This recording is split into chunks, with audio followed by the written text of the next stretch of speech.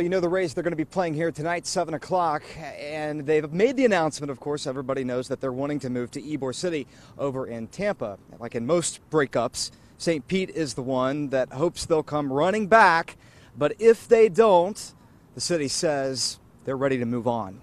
Plan A is what the city of St. Pete wanted. The 86 acres of land where Tropicana Field sits, redeveloped with a brand new baseball stadium. Well, that's likely not happening because the Rays want to move to Ybor City in Tampa.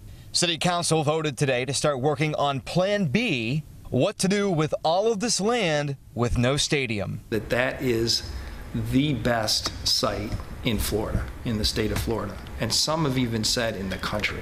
86 acres of land up for the taking in an exploding, vibrant downtown. The city being very careful about what they want to go here. Something that drives jobs. Think a research facility or a tech park. Would be a university research component. It is not far from the Innovation District. It is a stone's throw away from Johns Hopkins and USF. Mayor Kreisman says the Rays moving to Tampa is not a done deal and could easily fall through with funding. At this point in time, there is still so many things that have to happen before any kind of a final decision is made. He says they've got a plan with funding ready to go if they do stay. However, if they don't, St. Pete will be just fine.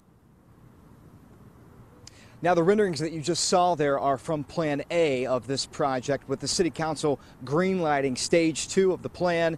I will soon likely see some new renderings of what this skyline could look like without a ballpark. At Tropicana Field in downtown St. Pete, Dan Maddox, Fox 13 News.